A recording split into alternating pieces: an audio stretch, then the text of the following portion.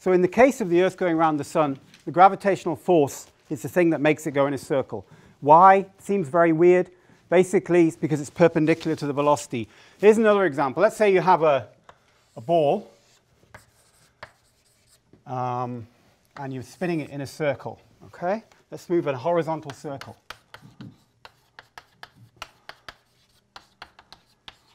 So we're going to spin an object in a horizontal circle above your head. Now, I don't actually have a ball.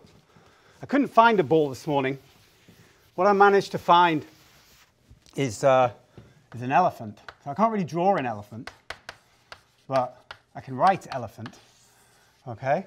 Some object, okay? So I bought one. Here's my elephant, okay? All right? So I want someone to come up. I don't know, nobody really wants to, so I'm going to just have to pick someone.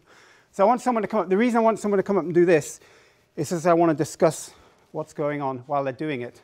So, Deshaun, could you come up? Thanks. There you go. Thanks.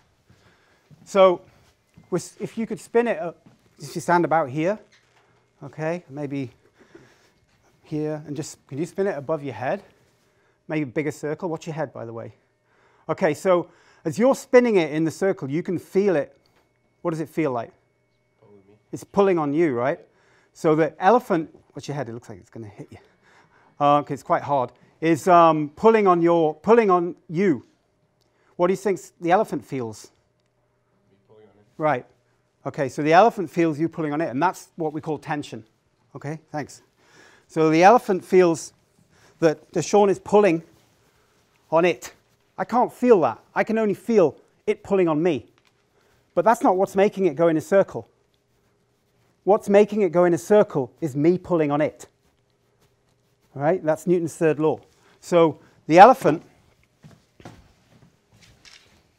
okay, student feels the ball or the elephant, if you like, mass, pulling on him. But Newton's third law says that the mass feels pull inwards. And this is what we call the tension. So we draw, this would be the center of the circle. The tension would be in this direction, right? The tension's pulling on the elephant, okay? But the elephant's moving in this direction, and they are perpendicular. So the elephant itself, okay, will not go in a circle unless I start it up. Once I start it up, the elephant can only continue to go in a circle if there's a tension. Once there's no tension, it doesn't work anymore. You have to have this tension to make the object move in a circle. But the velocity of the elephant, because it's being restricted by the string, okay, is caused to move in a circle. So that at any point in this, elephant spinning, the elephant is traveling in that direction, but the force on it is perpendicular. That's the key to circular motion. So if we write F equals ma, we could write it as a vector. Then if we choose, the convention is that direction to the center of circle is positive. Okay, so the direction to the center, that's our convention. It's just going to make things easier that we have a sign convention. The direction to the center of the circle is positive. So if we write F equals ma, we're going to end up with T equals ma. And therefore the acceleration of the elephant is in this direction. We can call that a. Okay? All right? So the acceleration is towards the center of the circle. I mean, I can draw a big circle. It might be easier. I don't know. Run out of space a bit. Whenever something moves, it's really As I say, it's not intuitive. But whenever something moves in a circle, the acceleration, first of all, you know the acceleration has to be in the same direction as the force, Newton's second law. You know that the only force on the elephant in a horizontal circle in this plane is the tension. So we write F equals ma, t equals ma. These have to be in the same direction, so the acceleration must be towards the center of the circle. Okay, so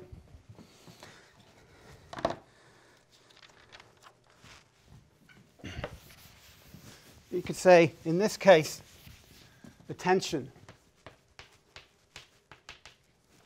is the force that makes the object move in a circle.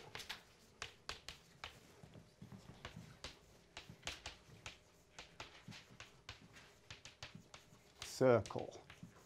And the tension is perpendicular to the velocity. I put these vector signs because they have a direction, okay? And that means perpendicular, okay?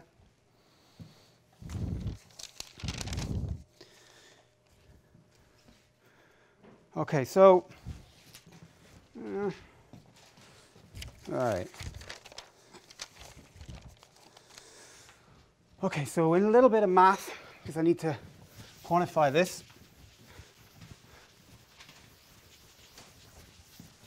Okay, so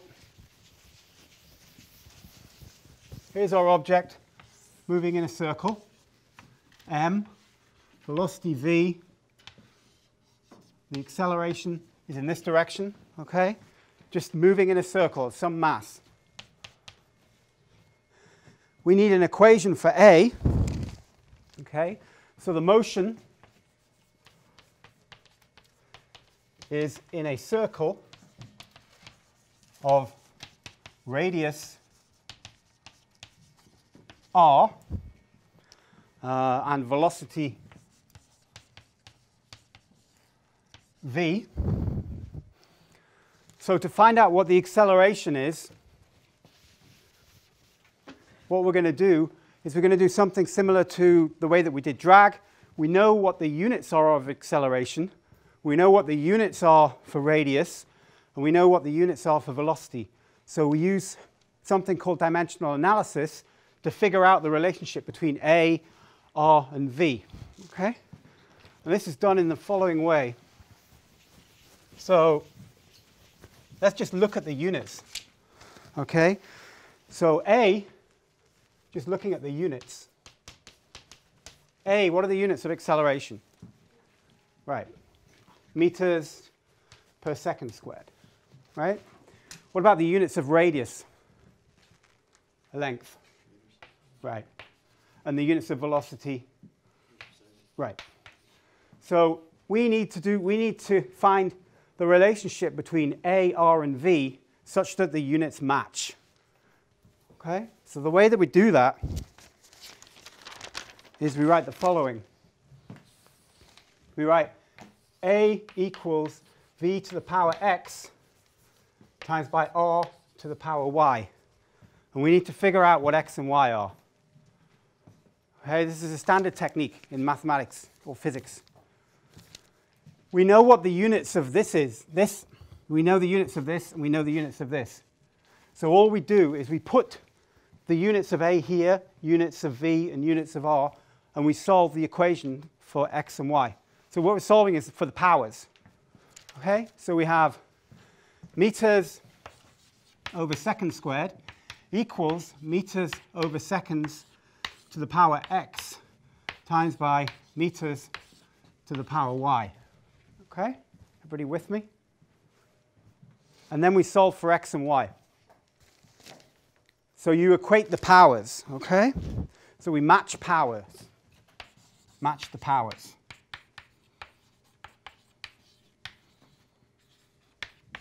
So if we were to match the powers of meters, we have, what's the power here?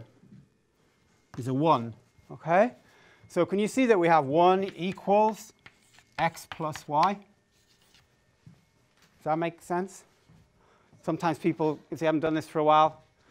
So 1 is equal to x plus y because the x is the power here on the m, and y is also the power on the m. So we have 1 equals x plus y.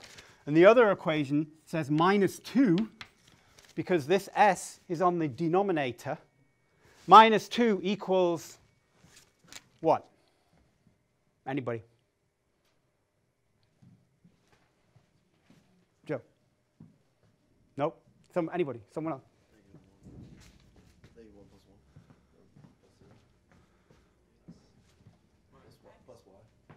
That's close. That's close. Negative x, yeah. Negative x.